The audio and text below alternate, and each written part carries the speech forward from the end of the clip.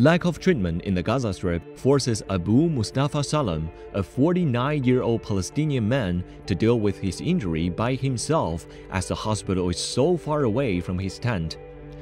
The man was the only survivor of his family in an Israeli attack that targeted his house in the Sheikh Radwan neighborhood in Gaza City 2 months ago. He was severely wounded and was transferred to a local hospital for treatment. أنا ما قلت لهم ما بدي آكل ما بدي أشرب، أنا بدي علاجات لإلي. هذا عظم وبده يبني، يعني لو التهب العظم رجلي انقطعت.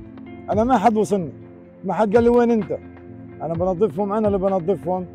واحد من ولاد الحلال تبرع لي بشوية يود وشوية شاش، أنا اللي بنظف، بس أنا مش دكتور أفهم في الأمور.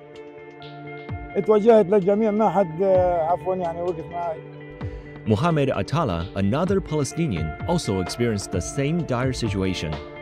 He was severely wounded in his right leg after an Israeli airstrike attacked his relative's house in Khan Yunis city in southern Gaza.